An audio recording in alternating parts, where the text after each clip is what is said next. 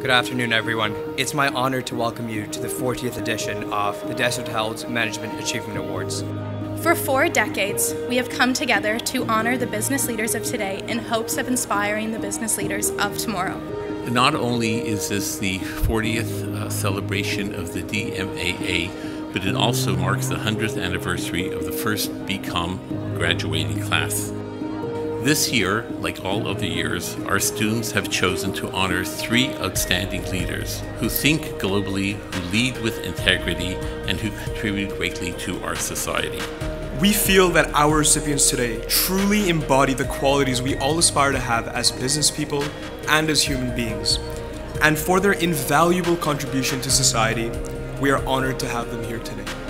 I have so much respect for the current generation's outlook on leadership and what has to happen in this world and the shifts we have to make. And so to be recognized, as a leader in their eyes is a huge honor for me.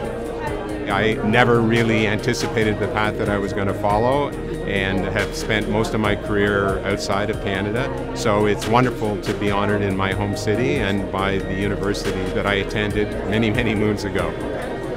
The learning bug has never left me, and I gotta say that opportunity to meet so many people from so many walks of life really changed my worldview and opened my eyes to what was possible. And I'm very, very proud of being able to be here today and everything that McGill has done for me over the years. Thank you.